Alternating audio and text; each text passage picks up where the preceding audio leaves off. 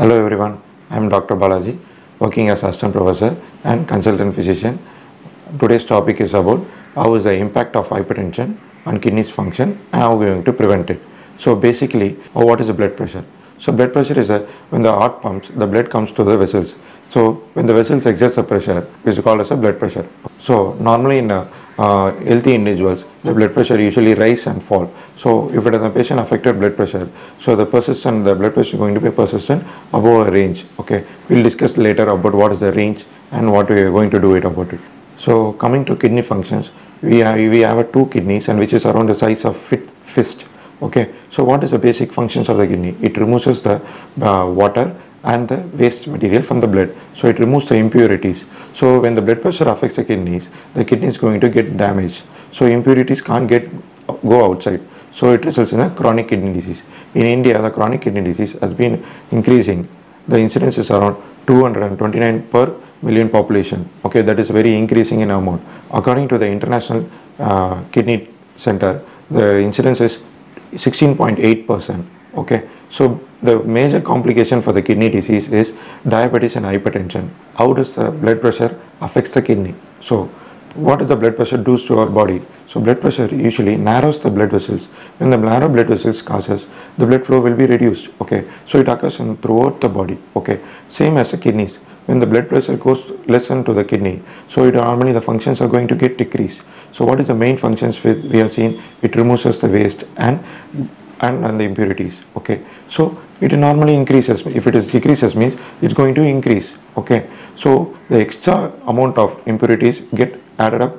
It also results in the increase in the blood pressure. So who is going to get the hypertension? The older person, because the vessel wall of the older person is going to thicken and stiff. So because of that, they are going to get hypertension. Who are other patients? The patient who is having a blood pressure in the families, it normally comes in the families also. Okay, so the unhealthy lifestyles. What is the unhealthy lifestyles? Inactivity and alcohol beverages and taking junk foods and increased amount of sodium in the food. That all causes the increased blood pressure. What are the symptoms of the kidney disease and patient having high blood pressure? So generally the patient is going unnoticed with the patient having high blood pressure. Because why? Because they are commonly they have a headache and associated with nausea or vomiting and giddiness. Okay, and patient might have a syncope also. So these are all get unnoticed and patient get a symptomatic treatment for that. They doesn't check for the blood pressure and lead to problematic later. Okay, so how the kidney disease also, the earlier stage of kidney disease also get unnoticed. Okay, same thing as we see in the hypertension. Okay, here the patient having a lead to a worsen thing, only patient get noticed. What are the symptoms of the worsen? Okay, edema and pleural effusion or pulmonary edema and edema around all over the face and legs and abdomen or occurs. Okay, so then only patient comes to the hospital and then only patient knows that they have gone to a later stage of the kidney disease. So how can we prevent or slow the progression of the kidney disease because of the hypertension? So basically we can able to prevent the progression of the disease. How can? With the medication and the lifestyle management. What and all we going to see? So lifestyle management, we should keep in a healthy weight. Okay, so we should maintain our weight as per the BMI range. Okay, next one is we should avoid the sodium, that means sodium salts in the food items, and avoid junky foods and avoid smoking and have a physical life.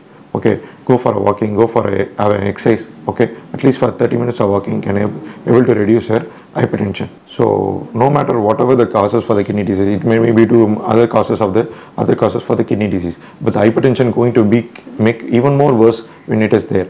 Okay, so we should control the hypertension to prevent the kidney disease for the progression onto more worsened stage. So how can we treat the blood pressure and kidney disease? So first we are going to see about the medicines. So medicines usually helps to lower the kidney disease progression, same as the hypertension. So what are the medications we are going to use?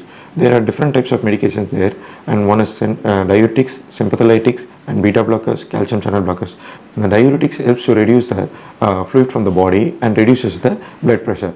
Okay, so next, exercise. So what is the basic necessary? So it requires to reduce the hypertension. So what level and what is the time that everybody asks? So it is basically 150 minutes per week. At least for a week you should be there for 150 minutes of moderate aerobic intensity work. Okay, so at least the moderate aerobic means you're going for cycling, swimming, whatever it is. Okay, so initially start for 10 minutes, then you pick up the each week or each day you start picking up for 15, then for 20, then for 30. So that makes the exercise makes your heart beats faster and your breathing faster and helps to reduce the blood pressure. So after the medicines and exercise, next thing is you're into body weight. So what is the body weight? As I told you earlier, reduce the body weight around 7 to 10% of your body weight of first years of a treatment. Okay, so keep the body weight under your BMI of 25, less than 25. Okay, so next one is stress. How are you going to cope up with the stress? Practice yoga, meditations, and then go for physical activity as I told you earlier, and then try to calm and listen to your musics. Okay, these are all things helps to reduce your hypertension.